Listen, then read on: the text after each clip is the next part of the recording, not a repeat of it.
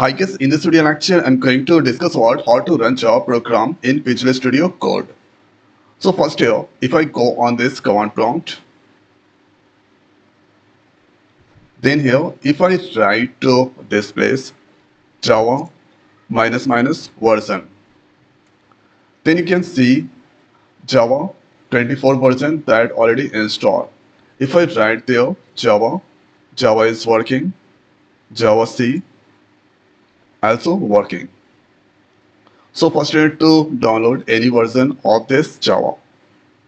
The next is let's open their Visual Studio Code.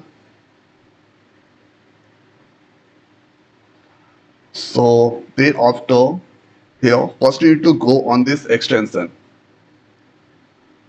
and on this extension you need to type there Java.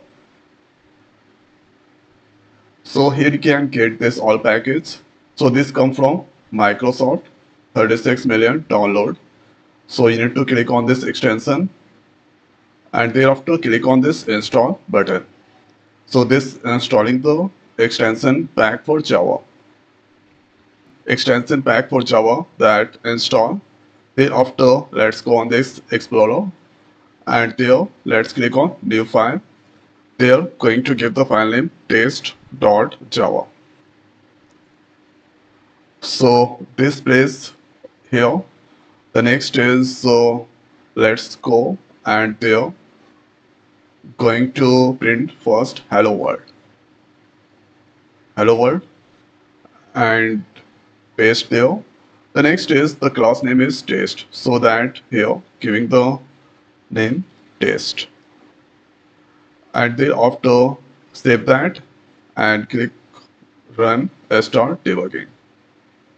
So debugger for Java is now running. Opening Java project, and here you can see this process is going on because this that I'm using for steps.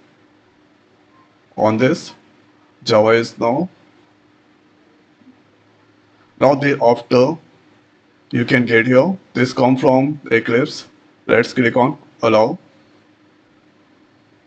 and now you can see hello world that's displaying. Now if you run second time start debugging, so here or this time this is giving the output quickly.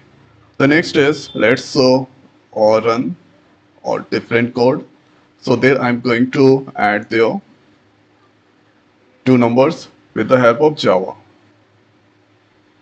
So let's copy and paste there. Here you can see a red mark. That means here you need to give the class name correctly, and now Control S to save.